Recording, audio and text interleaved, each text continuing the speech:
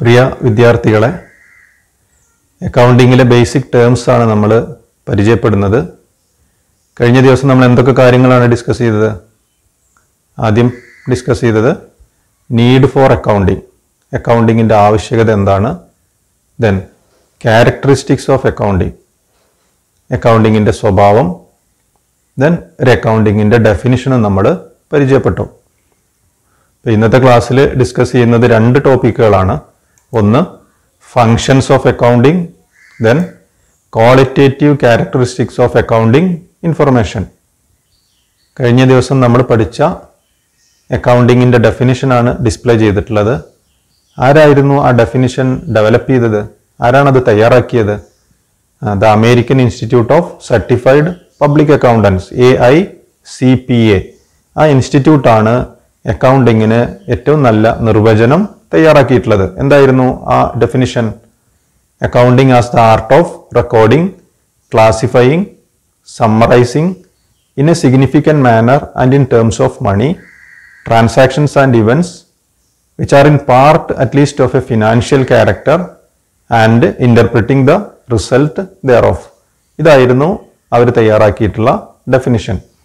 ഈ ഡെഫിനിഷൻ നമ്മൾ പരിശോധിച്ചു കഴിഞ്ഞാൽ ആ ഡെഫിനിഷനിൽ പറയുന്നതൊക്കെ അക്കൗണ്ടിങ്ങിൻ്റെ ഫങ്ഷൻസ് ആണ്.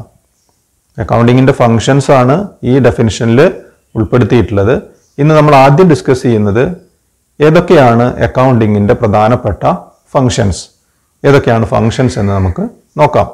First ഫങ്ഷനാണ് recording business transactions in journal. ഒരു ബിസിനസ്സിൽ നടക്കുന്ന ഫിനാൻഷ്യൽ ട്രാൻസാക്ഷൻസ് റെക്കോർഡ് ചെയ്യുക എന്നുള്ളതാണ് അക്കൗണ്ടിങ്ങിൻ്റെ ഏറ്റവും പ്രധാനപ്പെട്ട ഫസ്റ്റ് ഫങ്ഷനായിട്ട് നമ്മൾ മനസ്സിലാക്കേണ്ടത്. ഈ ട്രാൻസാക്ഷൻസ് റെക്കോർഡ് ചെയ്യുന്ന ബുക്ക് ഏതായിരുന്നു?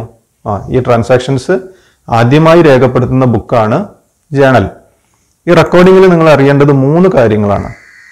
ഒന്ന്, ബിസിനസ്സിൽ നടക്കുന്ന എല്ലാ ട്രാൻസാക്ഷൻസും നമ്മൾ പരിശോധിച്ച് അതിൽ നിന്ന് ഫിനാൻഷ്യൽ ട്രാൻസാക്ഷൻസ് നമ്മൾ ഐഡൻറ്റിഫൈ ചെയ്യണം.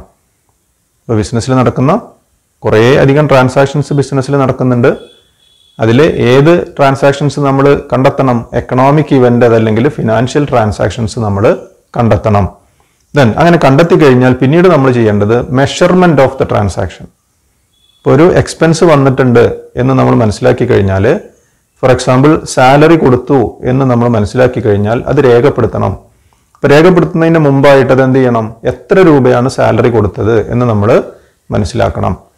ഗുഡ്സ് പർച്ചേസ് ചെയ്തിട്ടുണ്ട് എന്ന് നമ്മൾ ഐഡൻറ്റിഫൈ ചെയ്ത് കഴിഞ്ഞാൽ എത്ര രൂപക്കാണ് പർച്ചേസ് ചെയ്തത് എന്ന് നമ്മൾ മെഷർ ചെയ്യണം. അതല്ലെങ്കിൽ അതിൻ്റെ ബില്ല് നോക്കി നമ്മൾ ആ കാര്യങ്ങൾ മനസ്സിലാക്കണം. അപ്പോൾ ആദ്യം ട്രാൻസാക്ഷൻ ഐഡൻറ്റിഫൈ ചെയ്യണം, അതിനുശേഷം അത് മെഷർ ചെയ്യണം. അതിനുശേഷമാണ് നമ്മൾ എന്ത് ചെയ്യേണ്ടത്? ജേണൽ എന്ന് പറയുന്ന ബുക്കിൽ അത് രേഖപ്പെടുത്തേണ്ടത്. രണ്ടാമത്തെ അക്കൗണ്ടിങ്ങിൻ്റെ ഫംഗ്ഷനാണ് classifying with the help of accounts. Journal എന്ന് പറയുന്ന ബുക്ക് എല്ലാ ട്രാൻസാക്ഷൻസും 1 by 1 ആയിട്ട് രേഖപ്പെടുത്തുന്ന ബുക്കാണ്. ഏതെങ്കിലും ഒരു പർട്ടിക്കുലർ എക്സ്പെൻസ് എത്ര വന്നിട്ടുണ്ട് ഒരു വർഷത്തിൽ എന്ന് നമുക്ക് ജേണൽ എന്ന് പറയുന്ന ബുക്ക് നോക്കിക്കഴിഞ്ഞാൽ മനസ്സിലാക്കാൻ പ്രയാസമാണ്. ഇപ്പോൾ സാലറി ഒരു വർഷം വന്നിട്ടുള്ളത് എത്രയാണ്? ഒരു വർഷം ആകെ കൊടുത്തിട്ടുള്ള റെൻ്റ് എത്രയാണ്? ഒരു പർട്ടിക്കുലർ കസ്റ്റമർ നമുക്ക് തരാനുള്ള ക്യാഷ് എത്രയാണ്? അതല്ലെങ്കിൽ നമ്മളൊരാൾക്ക് കൊടുക്കാനുള്ള പൈസ എത്രയാണ്? ഇത്തരം കാര്യങ്ങളൊന്നും ജേണൽ എന്ന് പറയുന്ന ബുക്കിൽ നോക്കിക്കഴിഞ്ഞാൽ നമുക്ക് മനസ്സിലാക്കാൻ പ്രയാസമാണ്. അപ്പോൾ ആ പ്രയാസം ഒഴിവാക്കുന്നതിന് വേണ്ടിയാണ് എന്ത് ചെയ്യുന്നത്? ജേണൽ എന്ന് പറയുന്ന ബുക്കിലെ ട്രാൻസാക്ഷൻസ് അവയുടെ സ്വഭാവത്തിനനുസരിച്ച് നമ്മൾ എങ്ങോട്ട് മാറ്റി എഴുതുകയാണ്? ലെഡ്ജർ എന്ന് പറയുന്ന ബുക്കിലേക്ക് മാറ്റി എഴുതുന്നു. അങ്ങനെ മാറ്റി എഴുതുന്ന സമയത്ത് ഓരോ എക്സ്പെൻസിനും നമ്മൾ പ്രത്യേകം പേജുകൾ തയ്യാറാക്കണം. ഓരോ കസ്റ്റമേഴ്സിനും പ്രത്യേകം പേജുകൾ പ്രൊവൈഡ് ചെയ്യണം. അങ്ങനെ ഓരോ ഐറ്റത്തിനും പ്രത്യേകം പേജുകൾ അല്ലെങ്കിൽ പ്രത്യേക സ്ഥലം പ്രൊവൈഡ് ചെയ്യുമ്പോൾ അതിനെ നമ്മൾ വിളിക്കുന്ന പേരാണ് അക്കൗണ്ട്. അപ്പോൾ ലെഡ്ജറിനകത്താണ് എന്തുള്ളത്? അക്കൗണ്ടുകൾ ഉള്ളത്. എന്താണ് ക്ലാസിഫയിങ്ങിൽ നമ്മൾ ചെയ്യുന്നത്?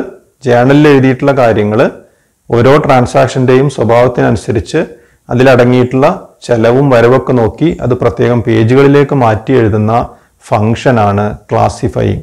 നമ്മൾ ആദ്യം ജേണൽ എന്ന് പറയുന്ന ബുക്കിൽ റെക്കോർഡ് ചെയ്തു. ദെൻ അത് ക്ലാസിഫിക്കേഷൻ എന്ന് പറയുന്ന പ്രോസസ്സിലൂടെ ലെഡ്ജർ അക്കൗണ്ടിലേക്ക് മാറ്റി എഴുതി. ദെൻ മൂന്നാമത്തെ ഫംഗ്ഷനാണ് സമ്മറൈസിങ്. സമ്മറൈസിങ്ങിന് ഒരു എക്സാമ്പിൾ പറയുകയാണെങ്കിൽ, ഇപ്പോൾ സാലറി എന്ന് പറയുന്ന പേജിലേക്ക് അതല്ലെങ്കിൽ സാലറി എന്ന് പറയുന്ന അക്കൗണ്ടിലേക്ക് ഒരു വർഷത്തെ എല്ലാ സാലറി ട്രാൻസാക്ഷൻസും നമ്മൾ മാറ്റി എഴുതും.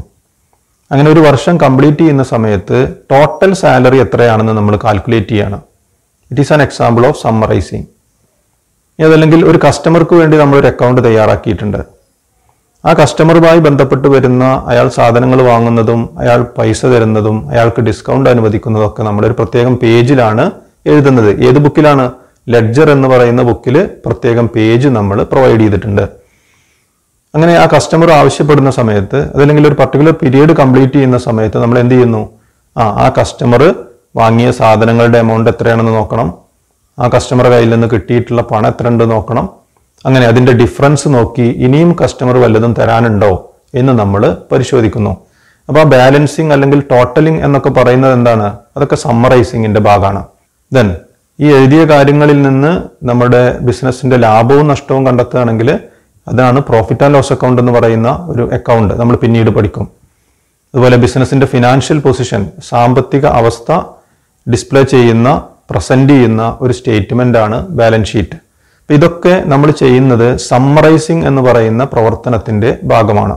അപ്പോൾ സമ്മറൈസിങ് എന്ന് പറയുന്ന ഫംഗ്ഷനിൽ തയ്യാറാക്കിയിട്ടുള്ള ഒരു സ്റ്റേറ്റ്മെന്റ് ആണ് ഡിസ്പ്ലേ ചെയ്തിട്ടുള്ളത്. ഇതിന് പറയുന്ന പേര് ട്രയൽ ബാലൻസ് എന്നാണ്. ട്രയൽ ബാലൻസ് എന്താണെന്നൊക്കെ നമ്മൾ ഡീറ്റെയിൽഡ് ആയിട്ട് പിന്നീട് പരിചയപ്പെടും. ഈ ട്രയൽ ബാലൻസ് നോക്കിയാൽ നിങ്ങൾക്ക് മനസ്സിലാവും. ആദ്യം എഴുതിയിട്ടുള്ള എന്താണ്?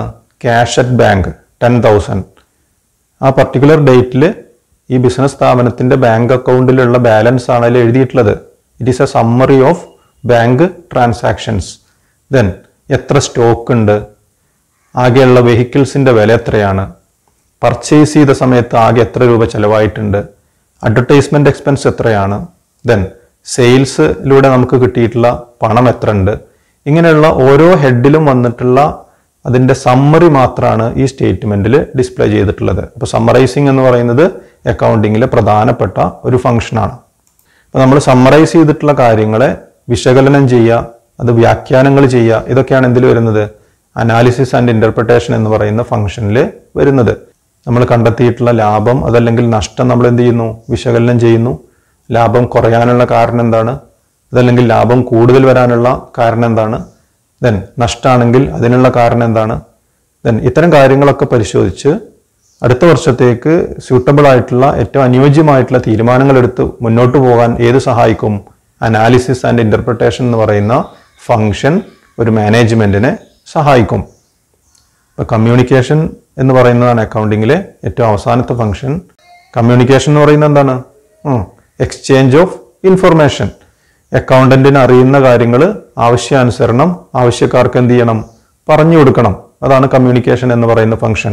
Communication of information to the needy.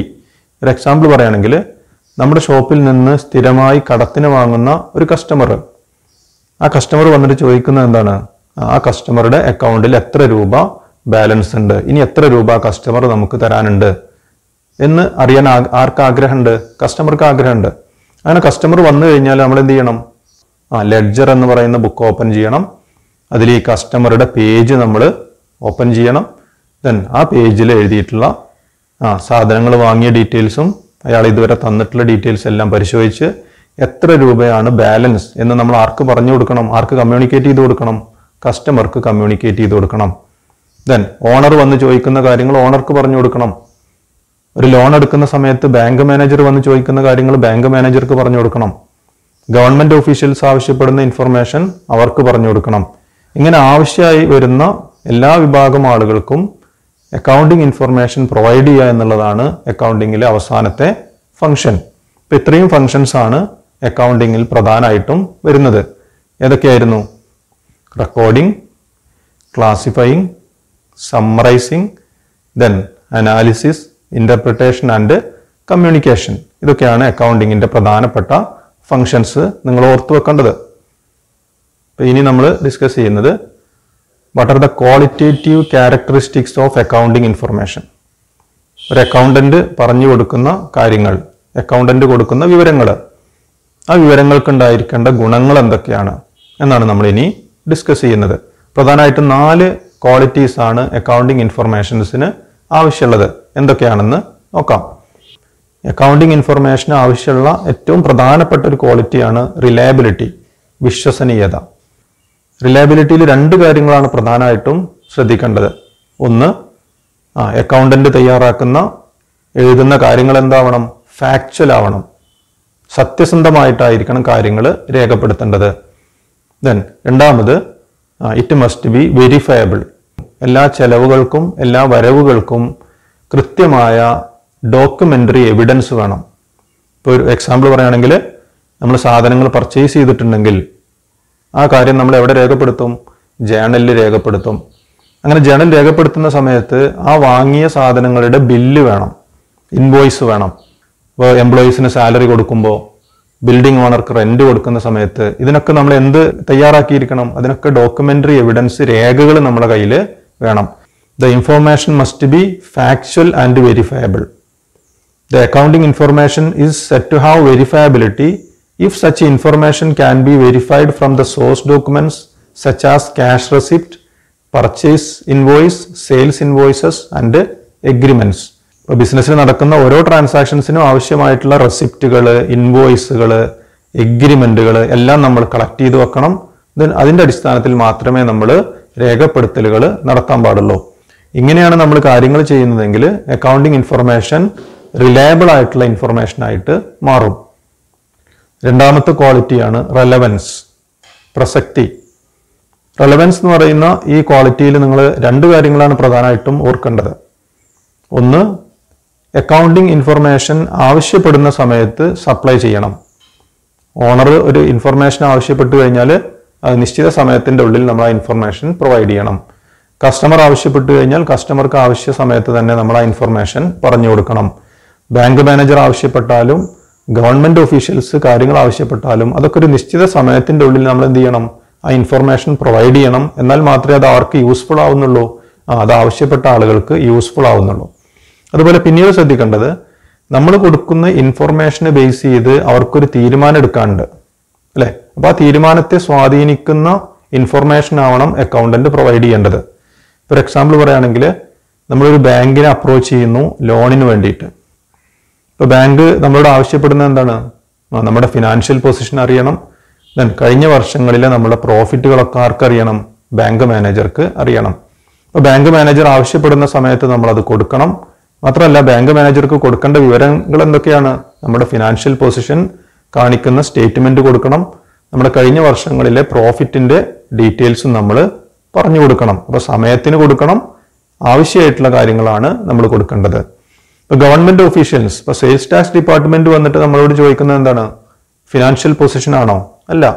അവർക്ക് ആവശ്യമുള്ളത് നമ്മൾ എത്ര രൂപയുടെ സെയിൽസ് നടത്തിയിട്ടുണ്ട്, അതല്ലെങ്കിൽ എത്ര രൂപയുടെ പർച്ചേസ് നടത്തിയിട്ടുണ്ട്, ഇനി ബാലൻസ് ഓഫ് ടാക്സ് എത്ര രൂപ അടക്കാനുണ്ട് എന്ന് കാൽക്കുലേറ്റ് ചെയ്യാനാണ് ആര് വരുന്നത്?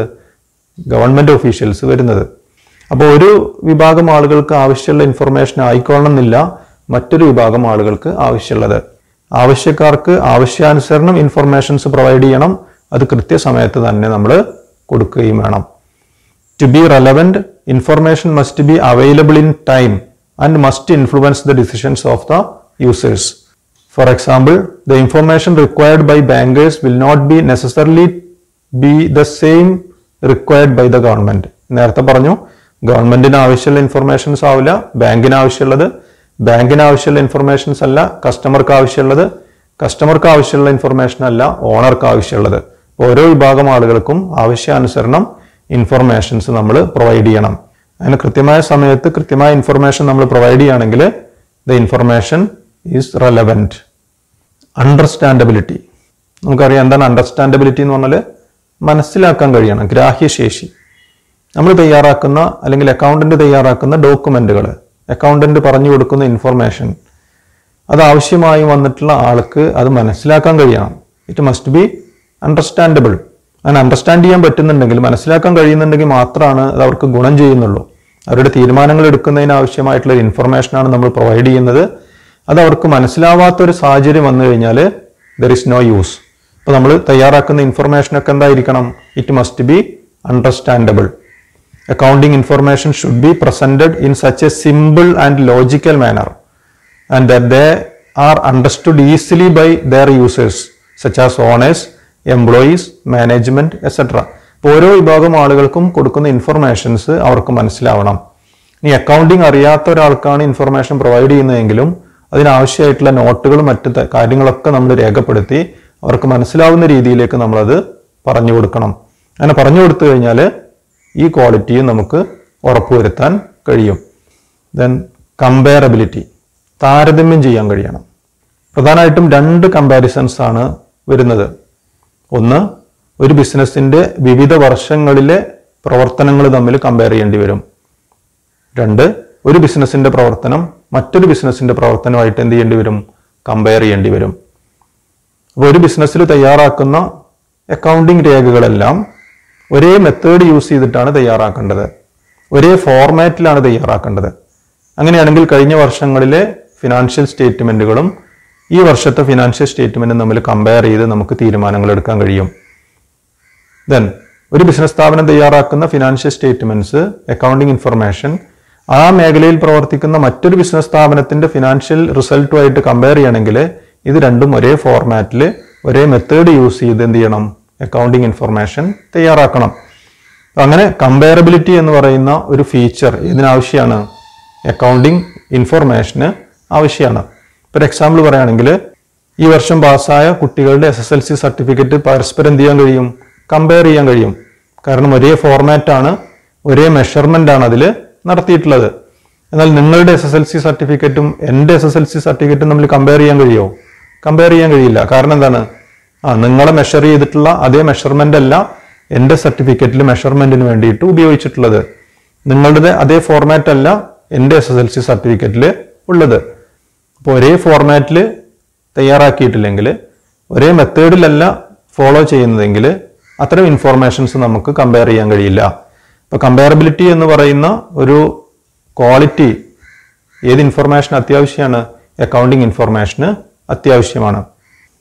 ഇത്രയും കാര്യങ്ങളാണ് ഇന്ന് നമ്മൾ ഡിസ്കസ് ചെയ്യുന്നത്. 2 കാര്യങ്ങളാണ് ഡിസ്കസ് ചെയ്തത്. എന്താണ്? ഒന്ന്, functions of accounting: recording, ക്ലാസിഫയിങ്, summarising, analysis, interpretation and communication. പിന്നീട് നമ്മൾ ഡിസ്കസ് ചെയ്തതാണ് qualitative characteristics of accounting information. എന്തൊക്കെ ക്വാളിറ്റികൾ വേണമെന്നാണ് നമ്മൾ മനസ്സിലാക്കിയത്? Accounting information must be reliable, സത്യസന്ധമായിരിക്കണം. Then relevant, timely നമ്മൾ പ്രൊവൈഡ് ചെയ്യണം. ദെൻ അണ്ടർസ്റ്റാൻഡബിലിറ്റി, മനസ്സിലാവുന്ന രീതിയിലാവണം അത് കൊടുക്കേണ്ടത്. Then comparability. ഇത്രയും ക്വാളിറ്റീസ് അക്കൗണ്ടിങ് ഇൻഫർമേഷന് അത്യാവശ്യമാണ്. ഇന്ന് ഡിസ്കസ് ചെയ്ത കാര്യങ്ങളിൽ എന്തെങ്കിലും ഡൗട്ടുകൾ ഉണ്ടെങ്കിൽ നിങ്ങൾ കമൻറ്റ് ചെയ്യുക. കൂടുതൽ കാര്യങ്ങൾ നമുക്ക് അടുത്ത ക്ലാസ്സിൽ ഡിസ്കസ് ചെയ്യാം. ഓക്കെ.